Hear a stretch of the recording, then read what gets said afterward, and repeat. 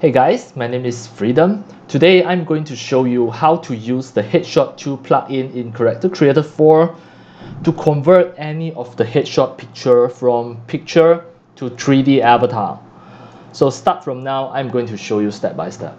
First, I already get the Headshot 2. It is already in my Character Creator 4 as a plugin. I click the Headshot 2. If you not yet get the Headshot 2, you can just scroll down, go to my video description to click into the link that I provided to get the Headshot 2 from the official site. So start from now, I will show you step by step. I click the Headshot 2, and first, to convert the headshot picture from picture to 3D, first I will choose image and choose auto. Just take it easy. I will choose any of the headshot picture from here. These are my samples. I will just drag and drop into here. So to drag and drop, it is quite easy. Drag and drop like this. Next, it will pop out a conversation. To ask the body type, this is a male, so I will choose male. Then the skin type, you can either choose no mask or clean rough, etc. Of course, you can choose all. Later, it will look all. If you want to keep the original, you can just choose no mask and click generate. Then once it is generating, you have to wait for a while. This is an AI app.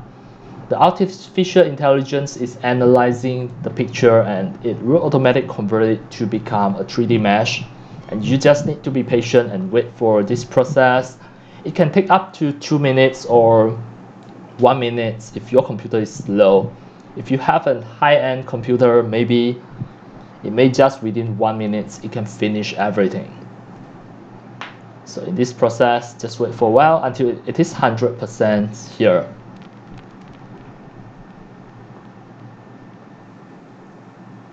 Once you see this avatar pop out, that means it is almost done. Then it may just last a few seconds. Now the AI is generating the mesh.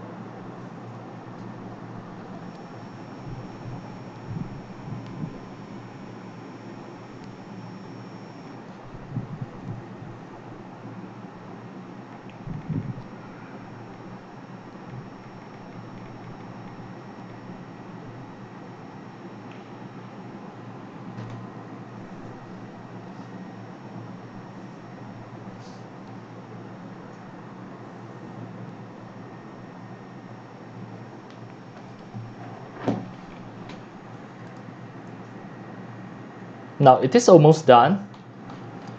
Next, you can just check your avatar. And at this moment, you can just go to the morph. To adjust the face shape, you can scroll down, go to the head, the full head. Or you can just use the headshot morph. The head width, if you want to adjust, you can just adjust anything that you want to make him look like the original picture. Alright, once you satisfy already, you can just go back to the content and give this avatar some clothes. It will be here, the clothes, let's say t-shirts. Double click the t-shirt that you want to give him. Then you can give him some pants, some bottom. Just choose it from here, let's say the jeans. And you can give him some shoes as well.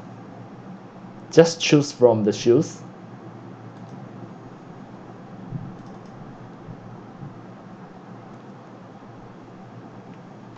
Alright, once done already, then you can just save it as a CC project. As demo, I'm going to save it on my desktop. I click File, save the project as. Then I save it on my desktop. I will name this as mail01. For example, I click Save. Then, once done already, this avatar, you can send it to iClone 8 3D animation software to perform any of the 3D animations, or you can export it as FBX file. You export it as FBX file so that you can use it for any other 3D software like the game engine, like Maya, Blender, Unreal Engine, etc. Just export the FBX, everything will work, and then you can import to other software.